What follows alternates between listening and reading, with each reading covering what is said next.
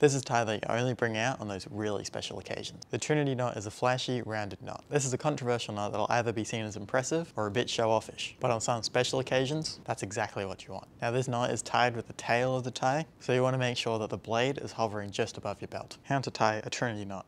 Then take the tail end and bring it over top of the blade. Bring it up under the collar and over to the same side. Bring the tail back under the blade and over the neck loop, through to the other side. Bring it over the blade, back under the neck loop, and through the loop you just made. Bring the tail under the blade and through the loop to the other side.